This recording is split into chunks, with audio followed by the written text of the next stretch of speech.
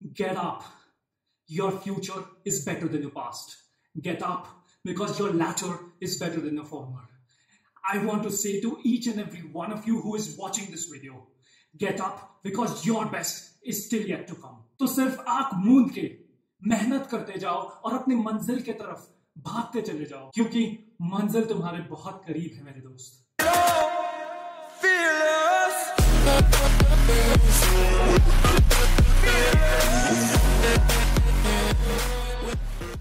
Hi everyone, this is Soumyajit this side. Welcome back to another video in my channel. Yes, आज का setup थोड़ा सा नया है. Hopefully आप सबको पसंद आएगा. In today's video, we will be discussing how to answer behavioral questions in interviews. Each and every kind of behavioral question has a certain pattern in which we need to answer. And here we will dive deep into these patterns and understand how to answer such questions. Not only this, I will also give you examples of some of the behavioral questions.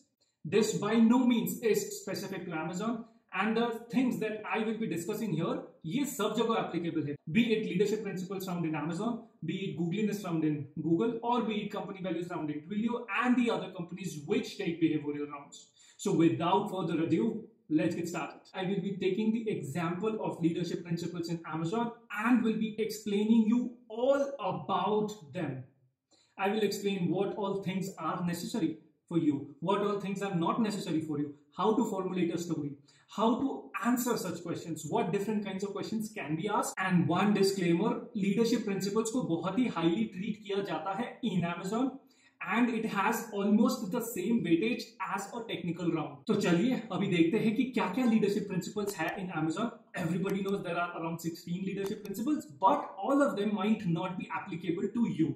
Hence, you should be able to identify what leadership principles are applicable for what role, as well as what these leadership principles actually mean, so that you can think about your past experiences and prepare proper stories accordingly.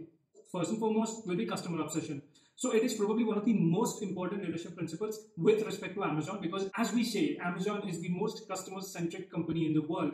Hence, it is one of the most important leadership principles that you will ever come across in Amazon. अब customer obsession का क्या मतलब? By customer obsession, we basically mean is that as an individual, you should always think about the customer, what the customer will want, how the things that you do will benefit the customer, and you should always, in any decision that you make for your product, customer should be in the center of that decision. Customer obsession से अगर आपको कोई question पूछता है तो आपको ऐसे stories बताने चाहिए, आपको ऐसे एक्सपीरियंसेस अपने बताने चाहिए which basically highlights how customer centric you are, कैसे at each and every decision that you make or that you had made for the product that you are building is actually in complete relation with the clients or the customers that your team has. Second is ownership. This is again one of the most valuable leadership principle in Amazon, period. Ownership means that you take the complete charge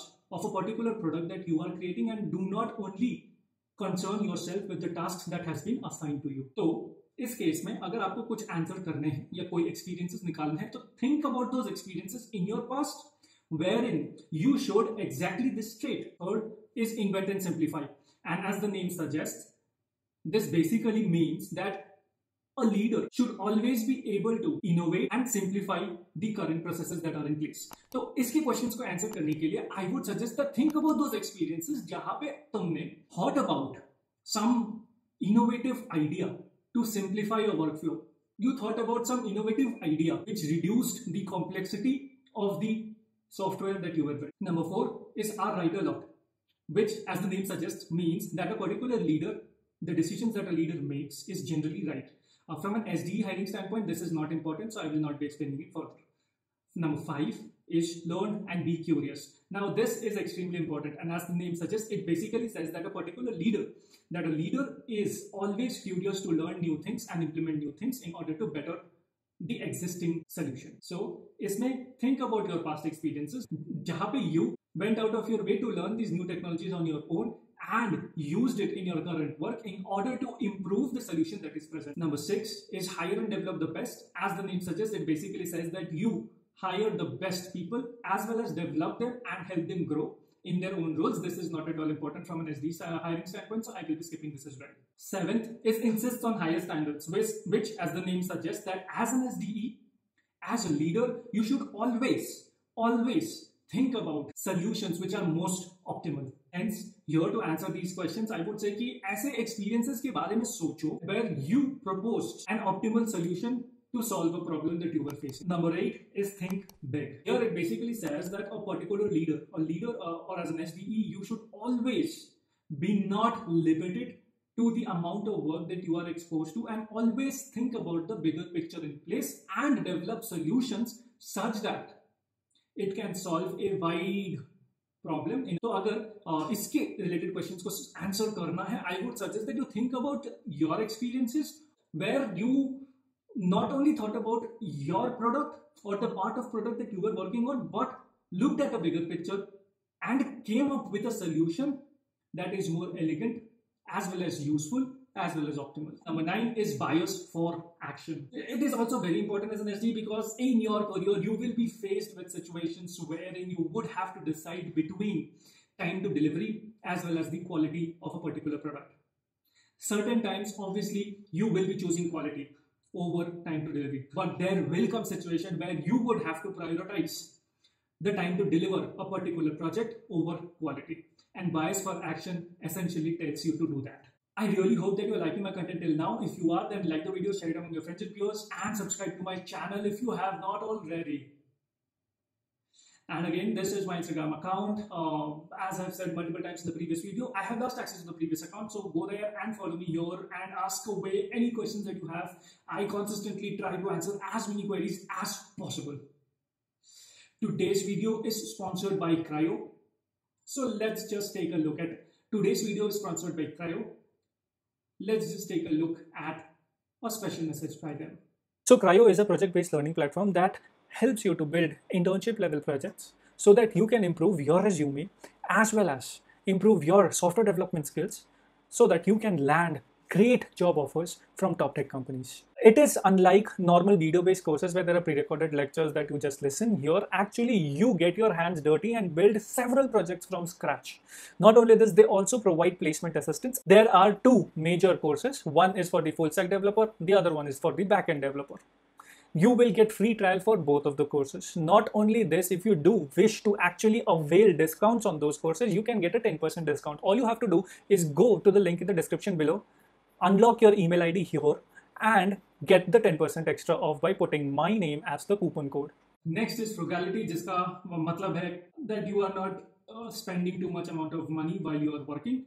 This is again not very important from an SDE standpoint right now, so I will be skipping that. Number 11 is earn trust. Earn trust का मतलब है as a leader you are able to earn trust of your peers. अर्थात तुम इतना अच्छा काम करो कि तुम्हारे जो peers है, तुम्हारे जो colleagues है, वो तुम्हें trust करे उस काम को execute करने के लिए successfully without a shadow of doubt.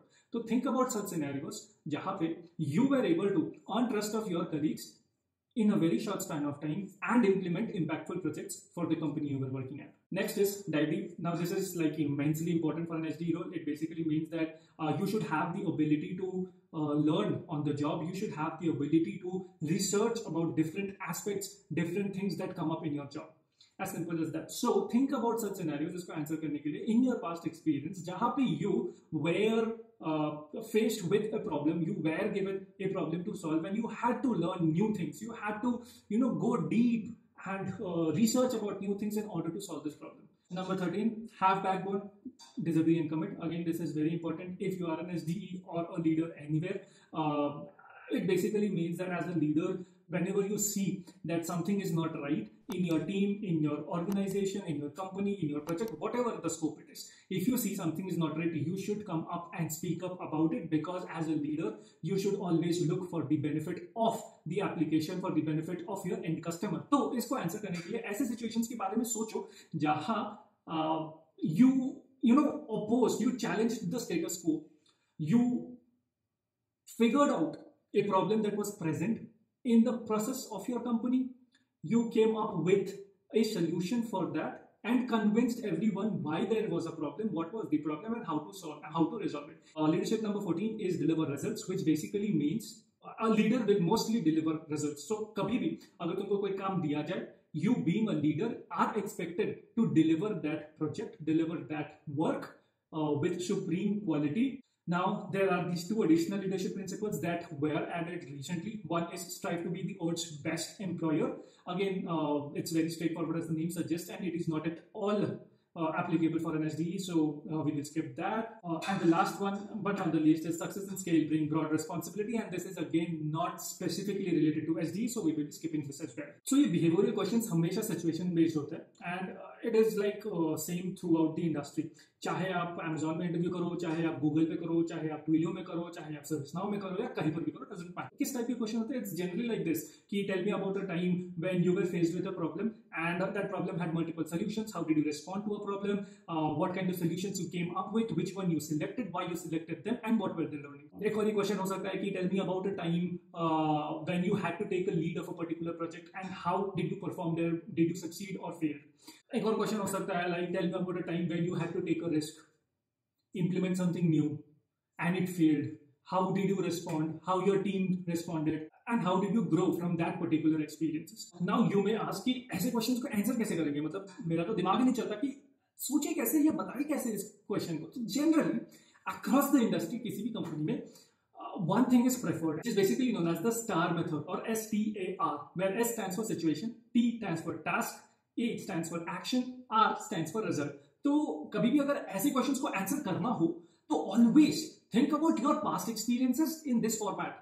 Now I will probably give you an example as to how to answer a particular sample question with a past experience of yours, how to tell it. So listen carefully to the example that I will be explaining you right now. Let me answer this question. Tell me about a time when you were faced with a problem. It had multiple solutions.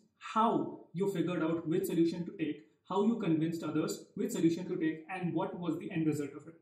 Fair enough? So how I would have answered is like this. So there was a situation wherein one of the library/API provider that our application depended on, the license of that particular library was getting over. That particular library as well as its implementation used to cost us around $100,000 every year. So this is the situation which I have established. Now, according to STAR, I will talk about the task that we had at hand. Then I will talk about the actions that I take and the corresponding result that it had. Now, basically the particular library was a two-factor authentication library/API provider which we had taken license to. That particular library was a one-stop solution for two-factor authentication, which we were plugging it into our application. However, the cost was very high. Hence, we were tasked to find out different libraries, different API providers that we can use, which will reduce this cost. Now, what I did is basically I deep dive into different API providers that are present right now for this particular use case. I looked into Twilio, I looked into Authy, I looked into Verify, I looked into two-factor authentication, and so on and so forth, in order to understand the core essence of those APIs. Some of them were a one-stop multi-factor authentication solution. On the other hand, some of them were just a message and a phone call delivery system. Depending upon the scale at which we operated and the projection for the next 3 years, I came up with a cost to benefit analysis and came up with a proper document for it. Not only this, I proposed the said document to the respective stakeholders and added my recommendation on top of it, which was ultimately implemented by me, and it correspondingly resulted into savings of around $82,000 every year. So all you need to do is think about these past experiences, come up with an explanation in the STAR format for these past experiences, and prepare well. I really hope that you liked this particular video. If you did, then obviously hit the like button, share it among your friends and peers, and subscribe to my channel if you have not already. This is Soumyajit bidding goodbye. Das Vidania.